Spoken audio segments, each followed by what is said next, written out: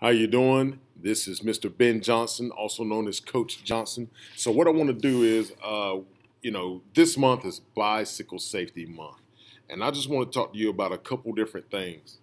The first thing, when people talk about bike safety, bicycle safety, the first thing they think of when you're riding on the road and you're already, on your trail or what have you. And the first thing they think is, how can I be safe on the trail? Well, I want to tell you that bike safety begins before you even touch your bike. Yes, yes. So here's what we're going to do. I'm going to give you a quick quiz. So what is the one important body part that you need to protect before you ever get on your bicycle? I'll give you a second to think about it. And I'll also tell you this, I'll give you a hint. I shave mine all the time. If you guessed your head, you are correct. Good job, good job, good job. So here's the thing. First off, I have two exhibits, two things I want to talk to you about real quick. I want to show you. So I have two helmets here, and I'm going to show you the first one. The first one is your mainstream overall helmet. Now look at the design of this helmet. This helmet actually fits right around the back of the skull. It is more of a neutral type fit. It is lightweight, runs you about 50 bucks at your sporting goods store, and it's pretty much neutral. Now, there's another one. Now, if you notice the difference, this is one of your $150 to $250 helmets, roughly, depending. And if you notice, it comes down toward the base of the skull, unlike this one. This is more of your mountain bike helmet or trail helmet. They can go either or. A helmet is a helmet. It protects the same. Now, you have your $50 helmet. You got your $150, $250 helmet, roughly. Now, which one of these protects your head more?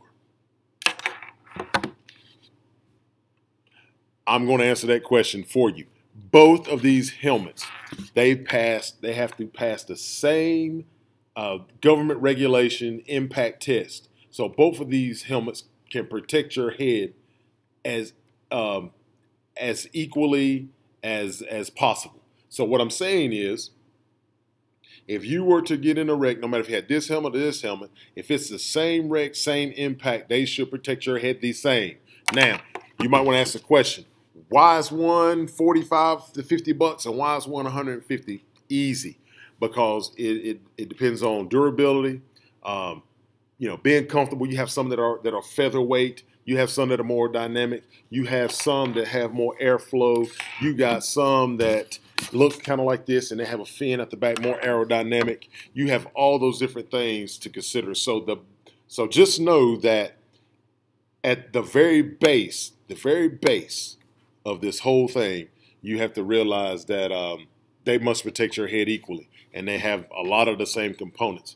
Now, some people ask the question, well, I found this nice helmet on eBay. I found this nice helmet, at a yard sale, garage sale, or you'd have a friend that stopped cycling and they gave it to you. Now, I would suggest you not buy a used helmet. Now, again, if you feel comfortable enough with the person you're getting it from, that's all totally your business. But I would not purchase a helmet that has been used by someone else for the simple fact of this. You don't know what that helmet has gone through. So that helmet could have a fracture in it that's compromised. You never know. You never know. Somebody could have had an accident. You might not think anything's wrong with it, and you have an accident, and you don't have the proper protection that is guaranteed by the manufacturer. Okay, so those are some things to think about. Now, when it comes to helmets, that is the first thing that you must do. You must, and people ask, well, how do I know how a bike helmet fits? Easy. You go to your local sporting goods store, but I would prefer going to professionals at your local bike shop and have them fit you for a helmet.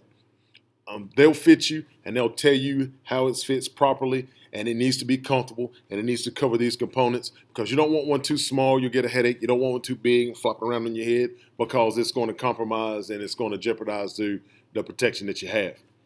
Now, again, the recap for the day: find you the right helmet. All right, I cannot stress that enough.